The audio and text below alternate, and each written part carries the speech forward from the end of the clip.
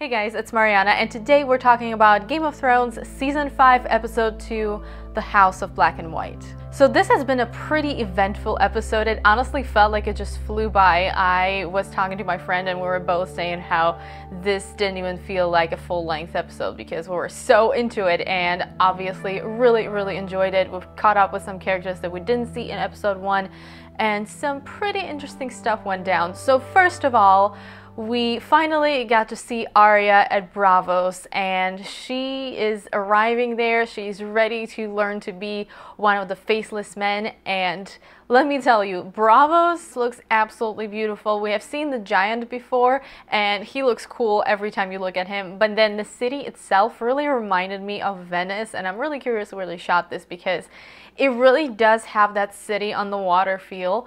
And Arya is taken straight to the House of Black and White, and she's ready to go. She's ready for her story to begin. She knocks on the door, and this guy answers the door. She's never seen him. She says Valar Morghulis. She gives him the coin, and she says Jack and Hagar gave this to me. And the guy's just kind of like, and go somewhere else. And she says, I have nowhere else to go. And he's like, no, you have everywhere else to go, and just shuts the door in her face. And poor Arya doesn't know what to do again. She just kind of hangs out there and then throws her coin into the water and leaves. Later, we see Arya back where the streets of Braavos are, which I'm really curious how she got back there, because from the way it was shot, it looked like the House of Black and White is like its own little island in the water, and I really want to know how she just got back to the city. It's really curious. But anyway, she's trying to score some food. She killed a pigeon, and then she gets ambushed by these thug guys who want to kill her, take her food, whatever. I don't even know what they want. But then they quickly scurry off because somebody shows up behind her. She turns around. It's the same guy that she met at House of Black and White, and she follows him back, and she's like, who are you?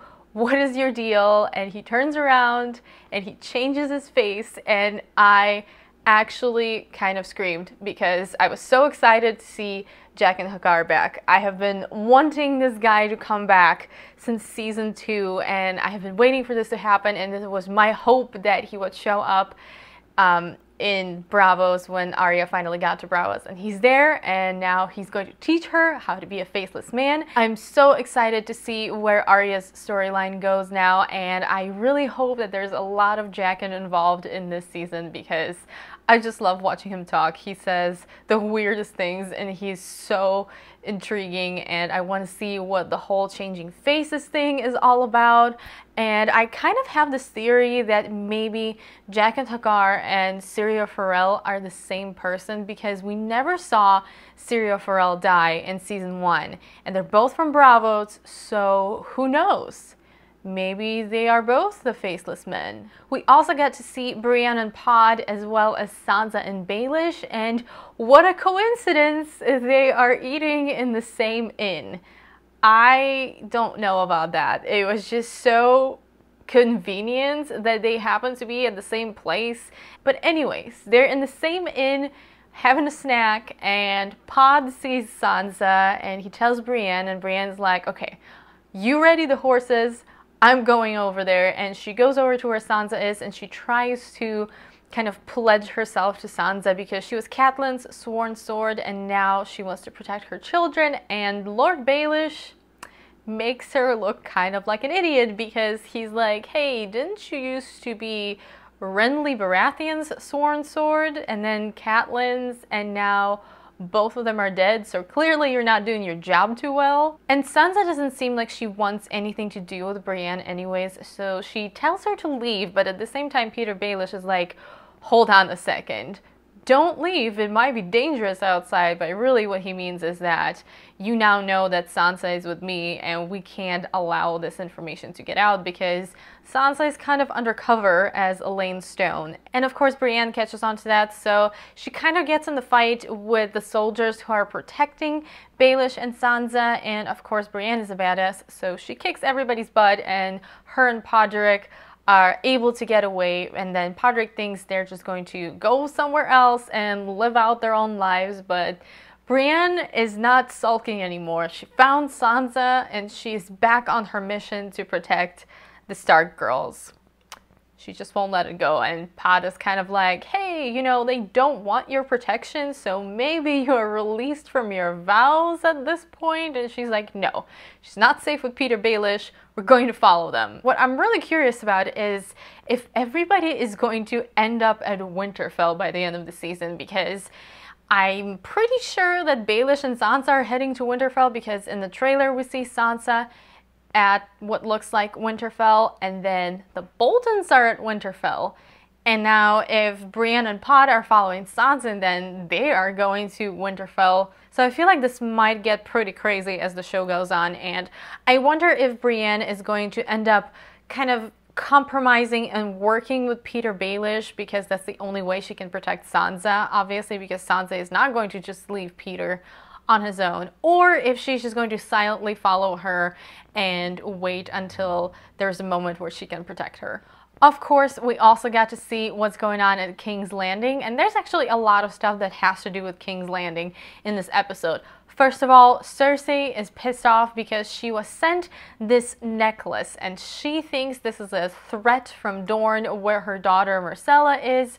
And Jaime comes in and she is obviously distraught and pissed off and just yelling and going crazy. And Jaime's like, you need to keep it down because you keep yelling that this is our daughter and we're not in the best of relationships as far as public opinion goes. So we need to not yell about this. And after that little interaction, Jaime decides he's going to go to Dorne and try to bring Princess Myrcella back.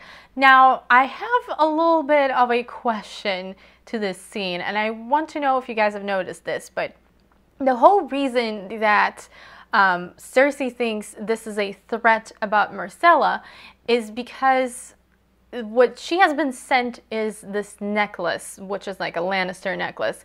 And she says there are only 2 necklaces like this in this whole world, and it's the one that she wears and the one she gave Myrcella. Well, the thing is, there actually are 3 necklaces like this, because if you remember in season 1, after this whole thing with Joffrey and Sansa and Arya, where they got into a fight and then one of the direwolves got killed, Joffrey went to make up with Sansa because she thought he was mad at her, and he gave her the same necklace that his mother wears as a gift. And Sansa even said, oh, it's the same one that your mother has, and she is seen later wearing this necklace. So there's definitely 3 of them, and there's no way that Cersei didn't see it, because she was wearing it left and right in King's Landing. Like, she would have noticed this.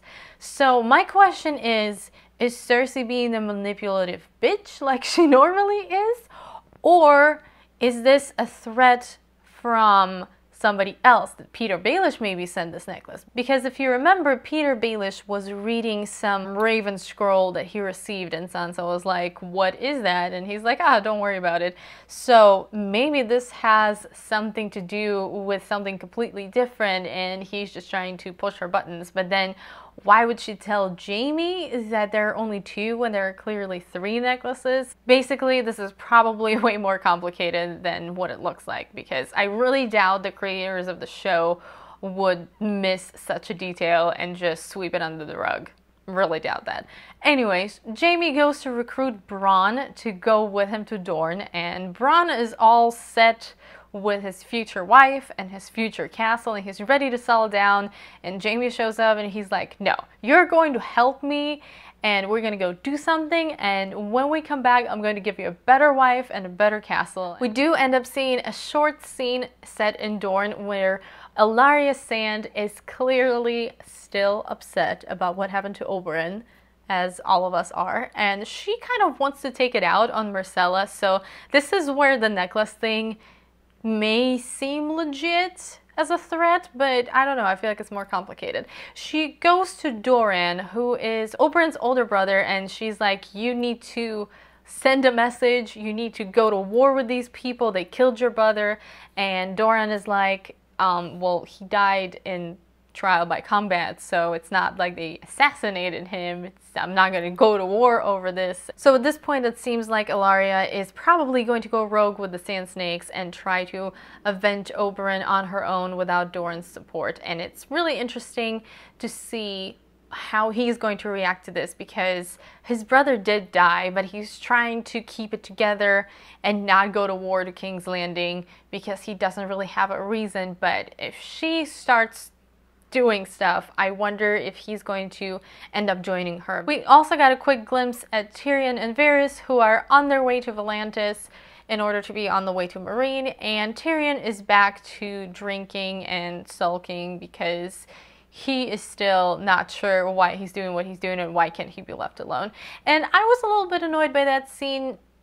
It had some humor, it was funny, and Varys is trying to still convince him that he still has a part to play in the fate of the Seven Kingdoms, but you can see Varys is getting tired of this, and I am getting tired with Varys because Tyrion really needs to get his stuff together. After that, we go back to King's Landing, where Cersei is trying to hold on to any kind of power that she can.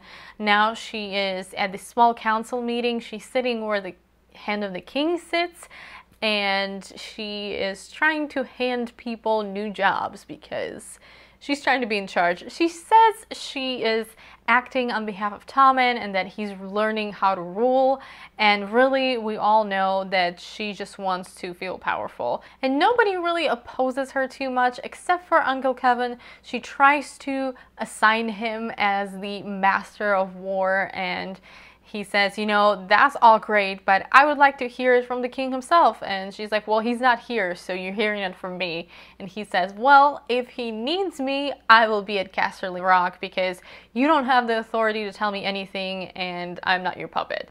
And that was kind of satisfying to see in a way, because I was getting tired of Cersei just telling people what to do and getting away with stuff. And finally somebody put her in her place. So I am wondering if that is like the beginning of the end for her character. We also get to see what's going on at Meereen, where Dario and a few Unsullied are trying to find Sons of the Harpy and trying to see what's going on with that. And they find one of the Sons of the Harpy, and Daenerys is trying to decide what to do with this guy, because some people are suggesting to kill him, some people are suggesting to not kill him.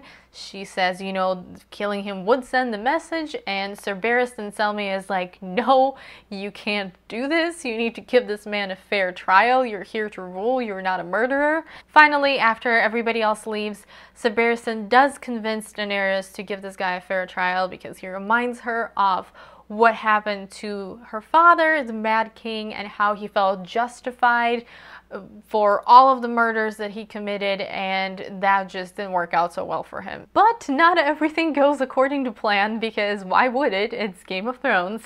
And one of the members of the council, I don't know if this is her official council, but one of the people who advises her is a former slave, and he pretty much is of an opinion that these people do not understand fair trial. What they understand is blood. So he decides to disobey Daenerys and kill this son of a harpy. After that, he's brought in front of her, and she says, you know, his life was not yours to take, so we're gonna make an example out of you because law is law. And then after that, she makes probably the worst decision that she could have made in this situation, because she decides that she needs to publicly sentence him to death and then execute him in front of everybody in the city who will come and watch. And I don't know where and at what point did that sound like a great idea to her, because she didn't have the support of the masters really, because she took away their slaves and they're kind of forced to do their own thing now. So they weren't really on her side all that much.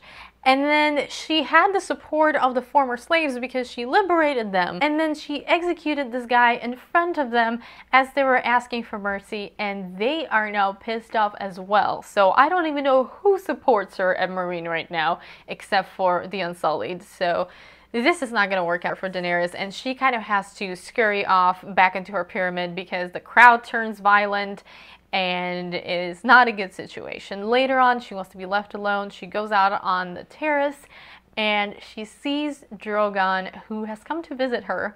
How sweet. It is a really interesting moment actually, because her and Drogon kind of have this mother-child moment, and you can see in her face that there's hope there that she can get this under control because her dragon has come back to her, and now she can get her other 2 dragons under control and fix everything, and she's still the mother of dragons.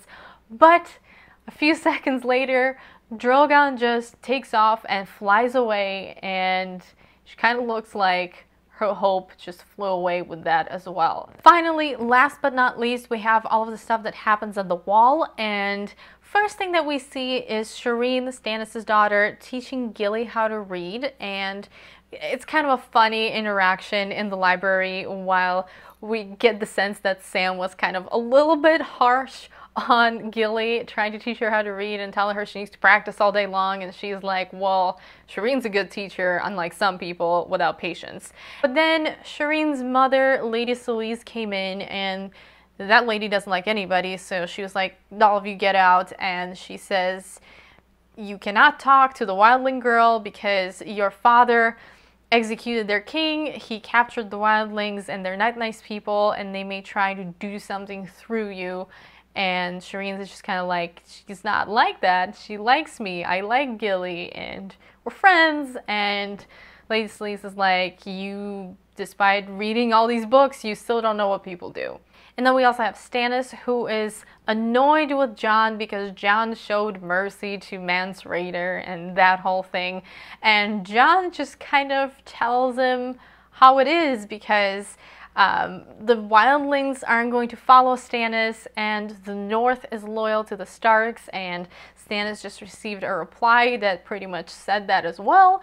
And so Stannis has this new plan, and he says, you know what?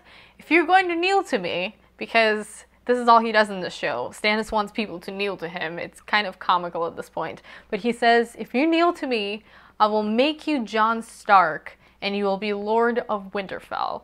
And that is kind of all that Jon ever wanted in life. He wanted his father to accept him as his son and make him a Stark. And so Jon kind of has some stuff to consider, but he says later to Sam that, you know, even though this is all I ever wanted, I took a vow, and I'm a man of the Night's Watch, and I'm going to refuse this. At the same time, the Night's Watch has to elect a new Lord Commander, and everybody's pretty much convinced that it's going to be Alliser Thorne because he is the most obvious choice for the job. There's also another candidate who's this old guy, apparently important, but not too many people care about him. And then in the last moment before the voting begins, Sam steps up and he's like, hey, we got Jon Snow over here. I nominate him. And Jon just gives him a look of, don't you dare. And Sam does it anyways. He says, you know, this guy is the reason we're all still here. He saved us when Sir Alliser was wounded. He went beyond the wall to talk to Mance Rayder. He has proven himself time after time, and you guys need to vote for him. And long story short, I was feeling like Jon Snow was going to get elected, and then they kind of got me nervous there because there was a tie, and I'm assuming the tie was between Alliser and Jon Snow, and at that moment Maester Aemon had to make a choice and break the tie, and he voted for Jon, and now Jon is Lord Commander of the Night's Watch. I'm so excited for this. Overall, I am pretty impressed with how this season is going so far. Granted, there's only been 2 episodes, but the first episode was really strong setup for storylines, and we're kind of checking back in with people, and then the second episode had a bit more setup with the people that we haven't seen, but at the same time, it had some really interesting developments happen, and I just cannot wait to see where all of this goes. So that's it for my episode recap and review of the House of Black and White. As you can tell, I am unbelievably excited because I am still not over the fact that Jaqen H'ghar is back. Can we all just take a moment? I hope you guys enjoyed this recap. Thank you so much for watching. Don't forget to give this video a thumbs up if you enjoyed it, and also subscribe to my channel if you haven't already done so. I will be talking about episode 3 next week, and it looks like it's going to be an exciting one as well, judging by the preview. I hope you guys are having an amazing day, and I will see you soon in my next video. Bye!